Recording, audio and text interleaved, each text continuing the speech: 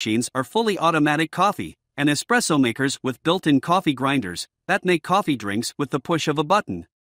Coffee is ground fresh, tamped perfectly, brewed, and dispensed in seconds. With many superautomatic espresso machines, you can set your preferred coffee strength, drink volume, temperature, and more. The milk frother on these espresso machines are automatic as well, letting you easily make cappuccinos, lattes, and macchiatos whenever you like. Our top 10 best superautomatic espresso machine 2024. Let's face it, even the most budget-friendly superautomatic espresso machine requires a substantial financial outlay. The long and the short of it is that these things ain't cheap. With that in mind, you're probably hesitant to commit to any one machine for fear of making the wrong decision. Well, don't worry, everything you need to know before making a purchase can be found later in this guide. To get the ball rolling, in this video I've assembled a top 5 list of my favorite machines to get you started on the right track. Number 1. Gaggia Brera Espresso Machine. Before embarking on this Gaggia Brera review, I'll admit that I didn't know much about the machine at all. As you might have noticed, I've been more than pleasantly surprised by what I've seen. In fact, there's still enough space in my kitchen for one more superautomatic espresso maker. So, perhaps I'll have to order the Gaggia Brera and put it through its paces. I haven't seen many automatic coffee makers that offer as much versatility in espresso preparation as the Gaggia Brera. It's obvious that the Italian manufacturer has put a lot of thought into this machine. They are aiming to seduce those who want the freedom to experiment with a variety of settings. Gaggia Brera, espresso quality. It's important to get the right balance for your tastes, so be prepared to adjust a few settings to get your favorite shot of espresso.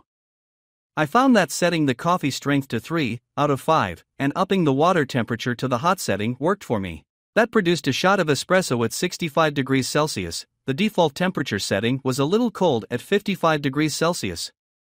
Once dispensed, the crema was a nice color, but a little on the frothy side, bubbling down slightly quicker than I'd expect. An oilier consistency is what I look for perfection. The taste of the espresso was pretty good. A touch on the bitter side, the coffee's bold flavor was preserved, although a little subtlety was lost. Still, overall, the Gaggia Brera produced a decent shot of espresso quickly.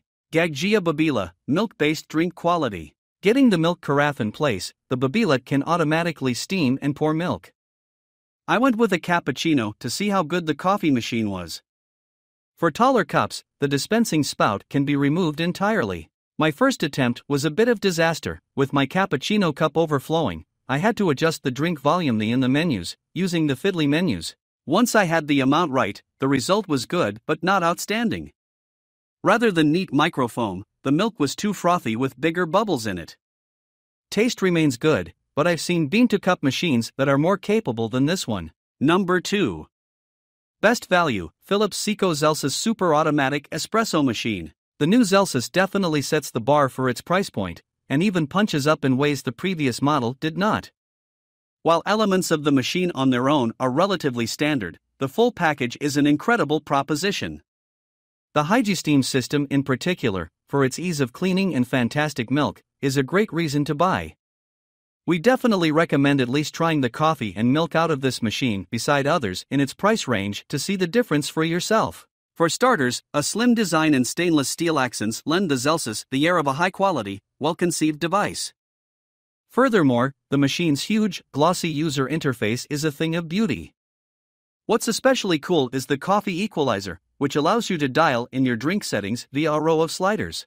In terms of performance, I can't find fault with the ceramic burr grinder.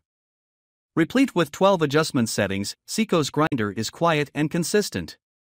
Add in the fact that you've got 6 user profiles and an automatic milk system, and it's clear the Zelsus can easily hold its own next to DeLonghi and Jura machines. The coffee out of the Zelsus is definitely on par with other machines at its price point. It won't blow your mind, but it should please any coffee drinker who's used to superauto espresso. The taste also lets the unique notes of the coffee through better than cheaper models, a great reason to consider an upgrade. All of that said, nothing beats manually dialing in and pulling a shot from a semi-auto or lever-driven machine, but the Zelsus tries its best and matches the performance of its peers. But superautos aren't just about the coffee. The Zelsus features some of the best milk texturing and flavor of any superauto we've ever seen. This is often the hardest thing to get right on a machine like this. Recreating the delicate process of hand steaming milk is a huge challenge, and the Celsius really knocks it out of the park here.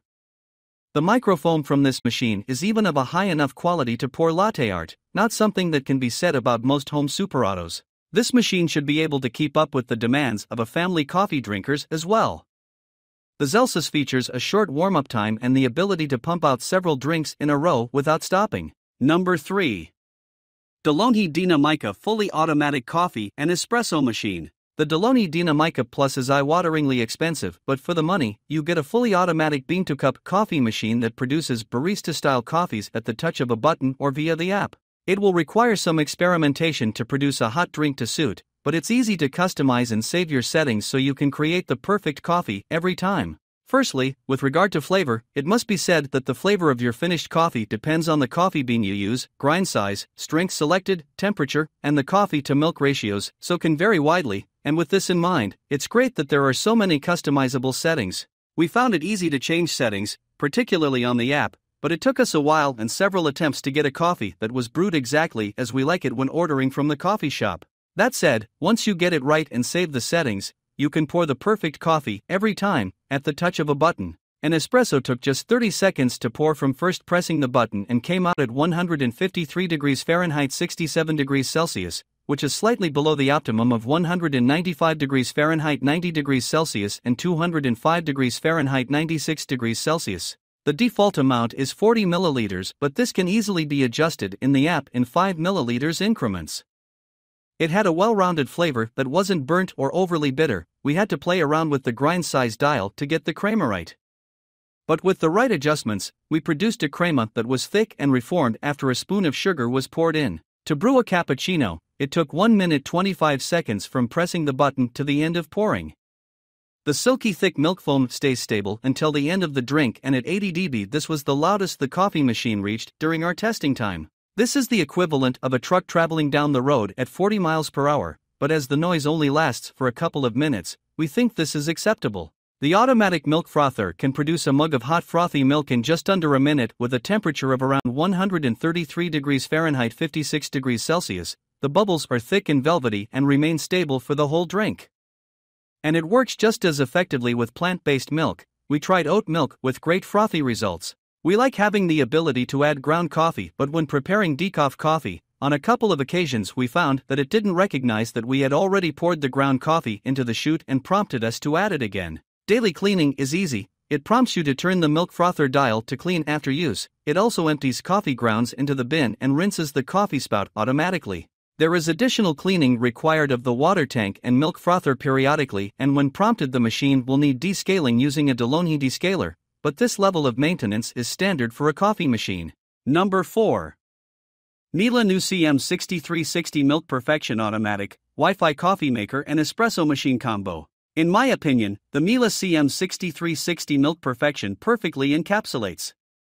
While other manufacturers duke it out with high-profile slogans and bling, Miele simply keeps quietly releasing consistent, durable and high-quality coffee makers like this one. Featuring Miele's customary boxy shape, the CM6360 also showcases the usual old-fashioned user interface.